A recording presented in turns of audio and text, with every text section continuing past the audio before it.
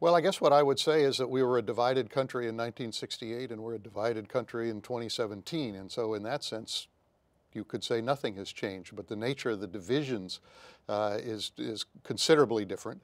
We are now divided in a kind of a red-blue environment, red for the Republicans, blue for the Democrats, and people tend to take their cues about what they think about many issues based on kind of where they stand as opposed to vice versa.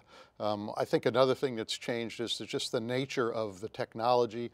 In 1968, television was the dominant force in American politics. Today, social media, you could argue, is the dominant force. And so I think that in a variety of ways, we're in such a different environment today, and we're all grappling with how to deal with that.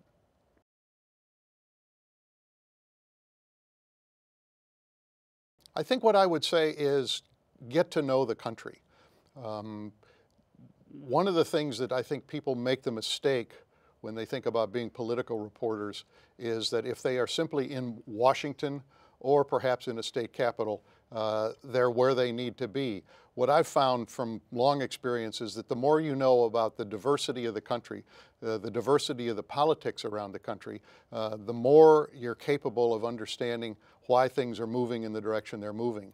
One of the things you can't do in Washington as a political reporter is really get to know voters and talk to voters. And voters ultimately are the decision makers in our American politics.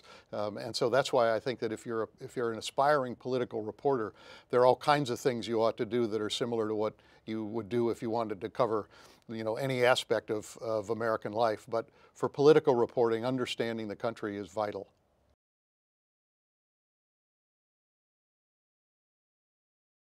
That's a really hard question. Um, I think many political reporters would admit that they are wrong more often than they are right about where things are heading.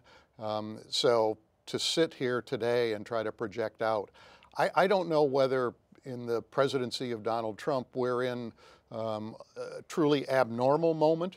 It's certainly unique. It's certainly different than anything we've experienced. I don't know whether it's abnormal or the beginning of a new normal. I think it's going to take some time for us to understand that, and I think we're going to have to watch it day by day to try to get a better grip on where things might actually be heading.